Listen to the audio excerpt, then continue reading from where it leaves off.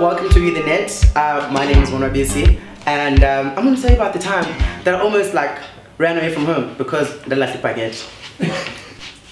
So it was like late 1990s, early 2000s, living with my gran and all my siblings, like 7-man deep.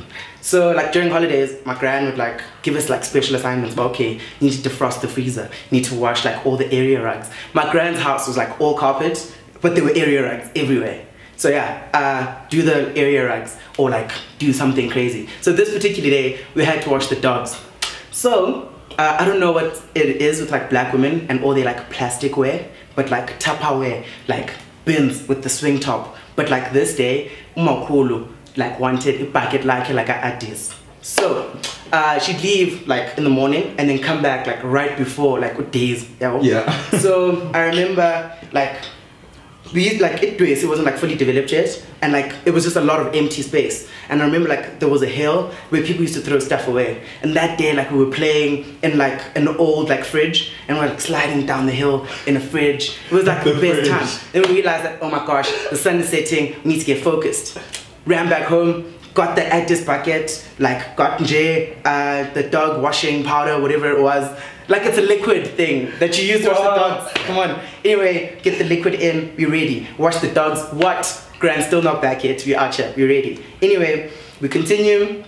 And then all of a sudden, because we live in PE and it's windy, there's just a sudden like storm. Okay, it's whatever. Go back inside, we're ready. Gran comes back. We've washed, the house is clean, our assignment is done. Look at us, right? And also like we were clean, like little boys don't want to shower during holidays because that's what this go look for romance. Anyway, we're out here. Gran comes back, she's like, oh hi, isn't just clean here? Oh my god, she's so proud of us. Next thing, just before it's dinner, she realizes, but look bucket now. Like, oh, don't worry, it's outside. Go out back, bucket gone. Okay, now Gran is off. They're old buckets. There are old packets, all of them, they're in the bathroom, chilling. New packet, gone. Makulu's like, okay, this is easy. Go outside and find my packet. So now it's at 6:30, promise you. Like it's just like about to set. Now we're out, walking around it too, see. The sun has set all of a sudden. As soon as the storm started, it got dark. Now we're walking around. So I promise you look for this bucket.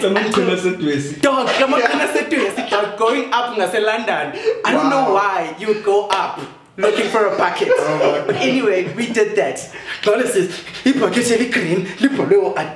nope, fuck up. Anyway, we come back. It's like, I remember we came back just to catch Ujabu City. Oh, Gump. And I realized that, guys, I might have to leave this house because of voodoo. Okay, not going to so it's us out there, 7-man deep. Like what? Because my gran doesn't close like curtains for anything. Like that is not her duty. She pays way too much money in this household to close curtains. So we could watch like the TV through the curtains. Cool. Anyway, we just kind of stood there, and then we sent a delicate, and it happened to me because I was the youngest and the cutest and the freshest curlist. And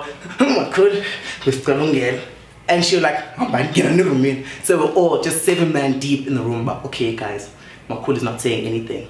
It's about to go down. Hit the fan. Yo, I'm telling you, she called out like her favorite, Nandi, come through. Listen, she's like, Makul wants to see all of us. Makul was really there with the Woolworths. With the rose petal at the bottom. It went down.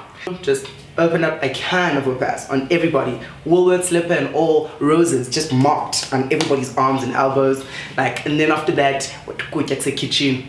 And then I remember she made me feel and I was just sour. And while I was like plotting, like eating and plotting about, okay, I'm leaving here. But then like I couldn't stop crying. So I got into the bed and I softly just cried myself to sleep, thinking about, okay, like as soon as this one passes out, I'm also gonna go. And then I fell asleep and woke up the next morning, and my kulu had just like made it baba with like a little bit of sugar and everything.